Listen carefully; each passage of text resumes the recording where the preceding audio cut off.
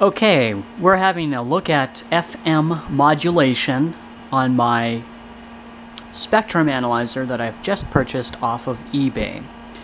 This is my test setup. This is my 8510C vector network analyzer.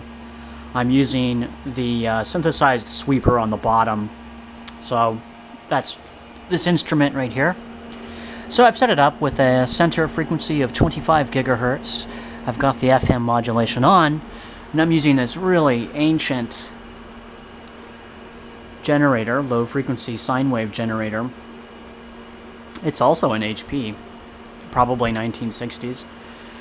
That's going into the modulation input here, the FM modulation input. And in fact, right here on the oscilloscope, this is the sine wave here, so you can see it's about 3.5 kilohertz. Now, the spectrum analyzer. Here it is. So, I don't know what to do for the lighting. As you can see here, if I play with the markers a little bit, that's the carrier, right in the center. That's the 25 gigahertz.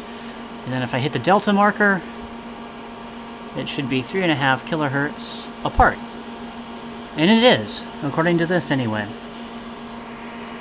I don't know if that's in focus, but it shows 3.5 kilohertz apart.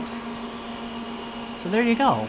FM modulation on my, new to me anyway, 8563E spectrum analyzer, which is good for 30 hertz to 26.5 gigahertz.